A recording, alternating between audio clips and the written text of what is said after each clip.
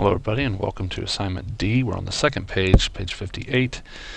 Here the directions say determine whether each conjecture is true or false and give a counterexample for any false conjecture.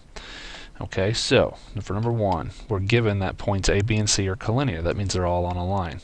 So I'm going to draw that situation just so we have a visual of what's going on.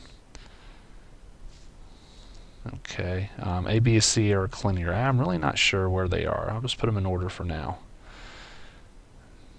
There we go. Okay, now the conjecture is if I take the segment AB and add it to BC, I will get AC. And yes, that is true. However, we can make a counterexample. Line, 3 points. And I could have it so C is in the middle. And if that's the case, then the conjecture would be false. So just because I have one small counterexample, one example that's somewhat obscure, and to small detail, the order of the letters still is false because of the counterexample. Okay, for number two, given angle R and S are supplementary and R and T are supplementary, we're going to conjecture that T and S are supplementary. Well, let's see here. Say angle R. Let's say that is 90 degrees. Okay, so here we have angle R and angle S. And approximately those two are supplementary. Let's say this is 40 degrees and let's say that's 140, so we know for a fact it's supplementary. Now they go on to say R and T are supplementary, so I'll make another angle T. So for that to be supplementary with R, I have to have T be 140 as well. Okay, and then the conjecture is T and S are congruent. And as we can see from what I made here, these two angles have to be, because they're both supplementary to R. So this is a true conjecture. Okay, now let's look at 3. Given angle ABC and DEF, they're supplementary. Okay, so let's draw that.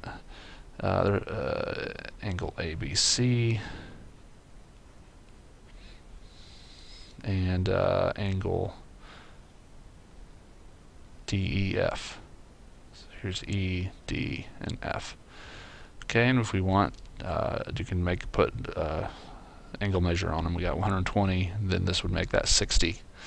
Okay, the conjecture is ABC and DEF form a linear pair. Well, I made a supplementary pair. I didn't make a linear pair. I could have, but there just wasn't enough information at hand. Okay, so yeah, this could be the case. 120 and 60 again.